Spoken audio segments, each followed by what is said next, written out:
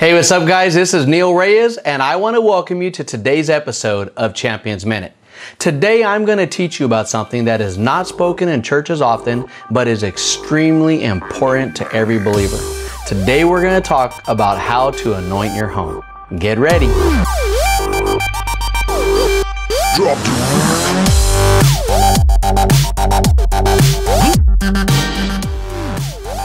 Today's topic that we're going to be discussing is called How to Anoint Your Home. Again, today's topic that we're discussing is called How to Anoint Your Home. Another title I could give this teaching could be How to Cleanse Your Home. In my time in ministry, I will tell you that I've often had people reach out to me and ask me if I would swing by their house and either anoint it or pray over it or turn around and cleanse it. I will tell you that they're all the same thing. And even though this is such an important topic, I will also tell you it's not something that's really taught about too often. I can't necessarily tell you why that is, other than it just hasn't been given a lot of attention.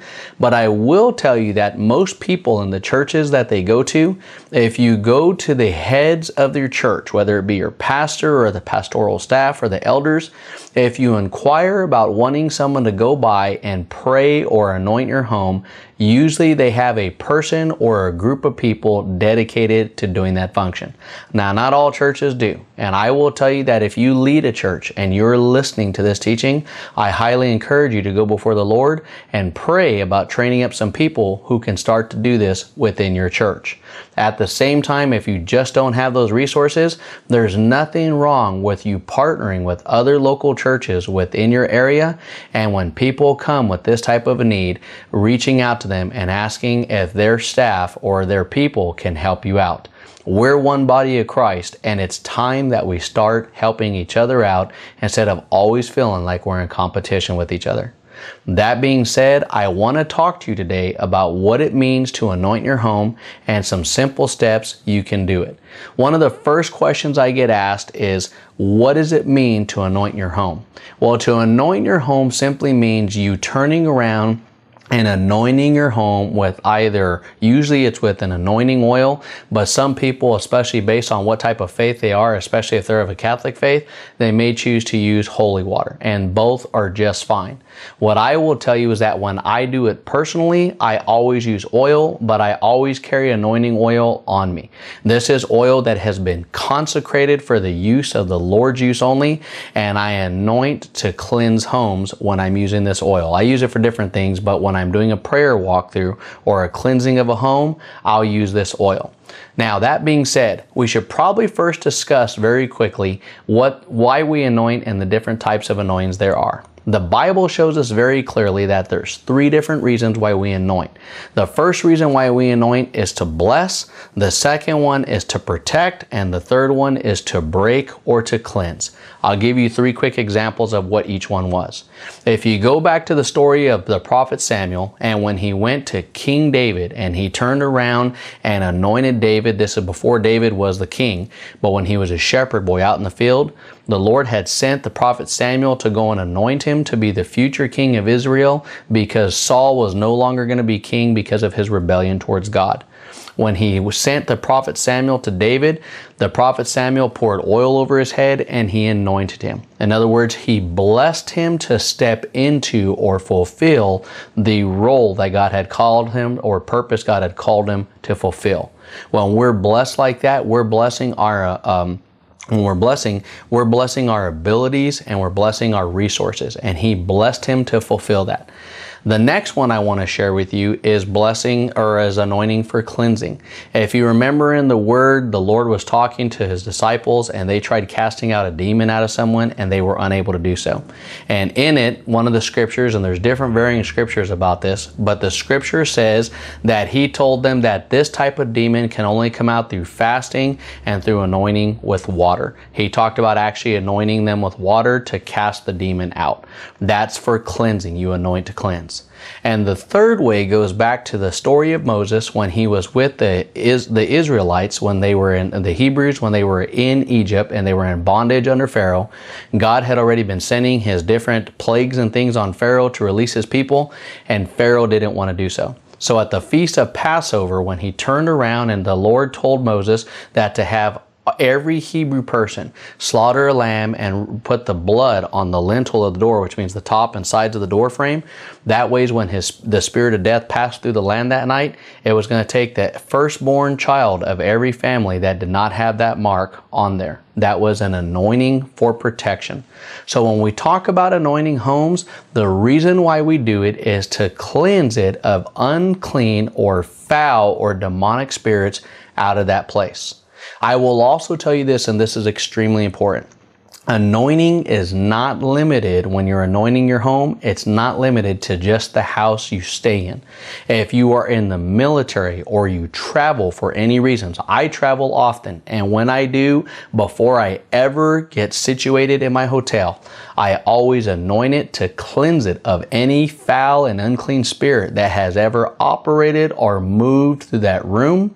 And I anoint the headboard of where I will be laying my head, and I speak good dreams over that situation. The reason why that's so important, especially in hotels, is because you have different people go through those hotels. They operate and act in different manners, and unclean spirits or demons are very real. That is a very real thing that exists. If you don't believe that and you think this is a wacky teaching, that's okay. But I'm telling you, this is a real deal. And when you do, you're simply cleansing it of those foul spirits so that they can't try to cling to you, or more than anything, just to clean them out so that you can turn around and have a clean environment. If you turn around and you do this in your own home, I will tell you that this is extremely important to do. Why? Because oftentimes if you're renting an apartment or renting a home or purchasing a home, there's been someone in that home before you, whether if it was the people who built it, whether if it was the people that remodeled it, or the people who lived there before you, there's been other people in that home, and it's important for you to anoint. I want to go over with you some simple steps or some simple questions that I've been asked that I hope clarify this for you a little further, and it's also going to clarify why it's important or how to anoint your home. The first question that we get asked is usually, how long does it take to anoint or to cleanse a home? I will tell you that obviously that's dependent on how big the house is. But for most homes, it usually takes about 20 to 30 minutes if the home is empty. If the home is not empty, then it certainly can take longer, and I'll explain why. With an empty home, and someone means, well, what do you mean with an empty home? Well, I will tell you that any home that I purchase for me and my family, before I ever move one thing into it, before I move one roll of toilet paper or paper towels or anything into that home, I'll turn around and I will anoint the property line, the front, the back, and the sides. I will then turn around and I will open the front door and I will anoint the home and then begin my walkthrough or my cleansing walkthrough of the home before anything is moved in. I will tell you though that times of anointing a home can vary even if it's empty, because when you're going through a home, I've had times before where I'm anointing a home and the Lord will impress upon me emphatically when I enter a certain room that maybe there was child abuse or molestation or something that happened in there before, and I have to cleanse that room and get those foul spirits or in their presence of those foul spirits, the remnant of those foul spirits, out of that place before I can continue on to the next room. So it depends. Now, for most people, they're not moving it. I mean, for some of you, this will benefit you in the future if you move into a new home, but most people are already established in their home. So the next question comes up is, can I anoint my home still even though I already have stuff in it? And the answer is yes. However, when you're anointing a home, one of the things I tell people when they ask is that as if I go through and anoint your home, if there's something that I feel has a foul spirit attached to it, I will cleanse that item. However, if I receive an instruction from the Lord that that item must go, you have to be willing to part with anything that's within this home. And I make sure they are in full agreement with that before I go in and invest my time in their home. The reason why is because if I tell them that their kitchen table's got to go, or their coffee table in their living room, and they say okay, and we go put it outside and I cleanse the home and leave, and they drag that coffee table right back in, that did no good and it wasted my time. You must be willing to cleanse or depart from things that the Lord shows you to part from. I'll give you a great example. Sometimes I encounter people who struggle with depression. And if they struggle with depression, I'll start asking them about it. Like, well, where do you feel depressed the most? Oh, I feel depressed at my dining room table. Really? Well, tell me about this dining room table. How long have you had it? Well, it was passed down to me from my mom. And she received it from my grandma. And so I'll start asking, does your mom struggle with depression? Yeah, she struggles with depression. Does your grandma struggle with depression? Yeah, she struggles with it too. Well, then there you have it. Your grandmother passed down a generational curse to you through that table. It was a foul spirit that clung to the table. And in addition to that, your mom got it and then she passed it to you. Get rid of the table. That may sound silly, but I'm telling you that is a very real thing. If you're doing this in a hotel setting, what I simply do is you can't go throw out the bed. I mean, it ain't your bed, it's the hotel. But simply go through and we'll do a prayer walkthrough and anoint everything within the room. The next question that I tend to get is who can perform a spiritual cleansing or prayer walkthrough or anointing of a home? The fact is that's a good question, and the answer is you can. Now, if you don't feel spiritually built up to do so, then you need to go to the leadership of your church and ask them to help you or direct you to someone who can. But it should be a trusted source you know. I remember years ago when I first heard about this, the Lord was stirring it in my heart that it was something He wanted me to do. And we were getting ready to move into a new home. And so I went to one of the pastors of the church I was going to at the time. It was a pastor by the name of Pastor Tony. He's a really good man, someone I like and look up to. And as I went to him and asked him and I was talking about it, he was giving me information about what it meant to cleanse the home. And I asked him, well, can you do this or someone do this? And the question he bounced back at me is, well, why can't you do it? And I said, that's a good question. I don't know. Can I do it? I didn't know if I could. He said, yeah, you have to understand that you have authority as a believer to do so. You've been given permission to do so. And at that point, I never looked back. It was one of the greatest things I heard in my personal walk. And at that point, I went and did my prayer walkthrough, and I've been doing them ever since. The next question that I get is, when's the best time? The best time for you to do it is before you move anything into the home. However, second to that, if you've already got stuff in it, then the best time for you to do it is the moment you hear this teaching. The moment you first find out about it or hear about it.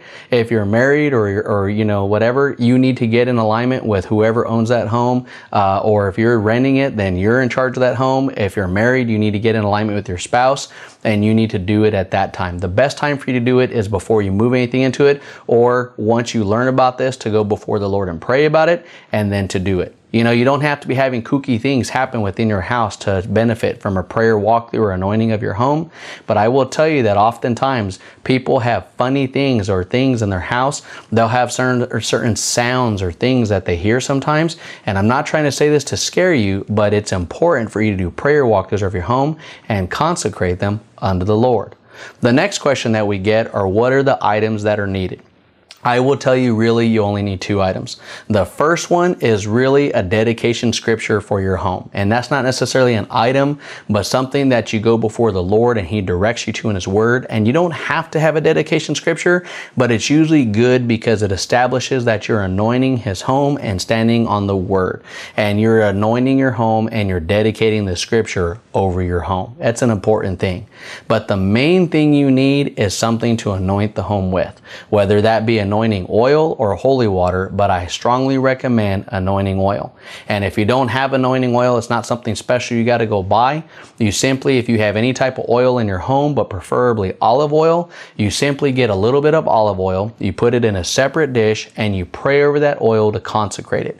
And once you've done consecrating it, I usually exalt the name of Jehovah Makedesh over it, and that I am the Lord who consecrates. And when you exalt that name over it and you pray over that and dedicate it, that's going to be used only for the anointing purposes of God.